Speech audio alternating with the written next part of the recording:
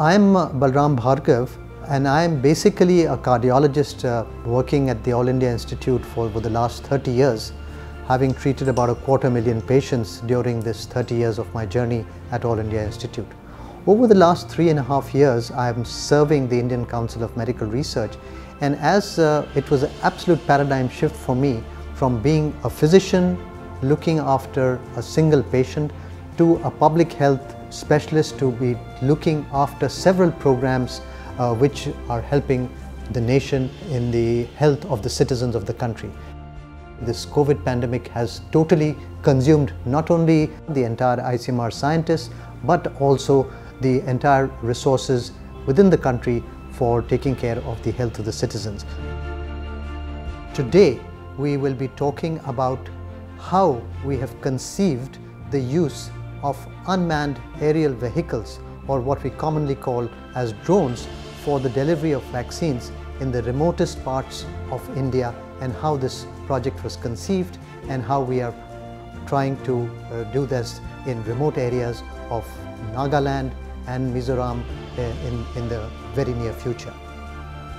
The Indian Council of Medical Research is more than a century-old research body involved on various communicable and non-communicable diseases over the last 100 years, contributing to the health of the nation and of its citizens, and guiding the program or the ministry to deliver the best possible for the citizens of this country.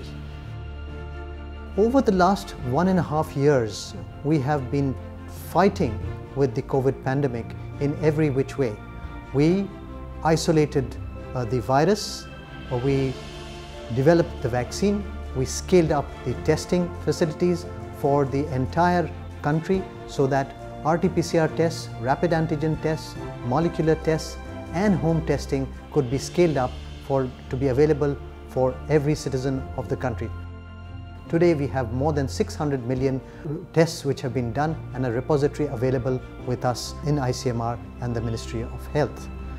Unmanned aerial vehicles, or drones as we called, are emerging as one of the interesting modalities, not only for delivering vaccines but for medicines, for supplies in remotest parts of the country. India is a large country, 4,000 kilometers north to south, 4,000 kilometers east to west, and several islands that we have, whether it be Andaman and Nicobar or Lakshadweep islands, and we have very difficult terrains in India because of the Himalayan mountain range, and therefore delivering vaccines through the unmanned aerial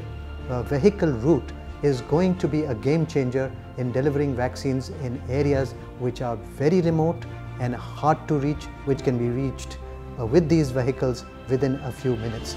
There is a lot of a population who have a problem of vaccine hesitancy, and however, because of the communication in India, a large proportion of our population is very eager to get the vaccines, and we should remember these vaccines are absolutely safe, and since they are disease modifying vaccines, they do prevent severe disease, they do prevent hospitalization, and they do prevent death, and therefore use of these vaccines is vitally important in our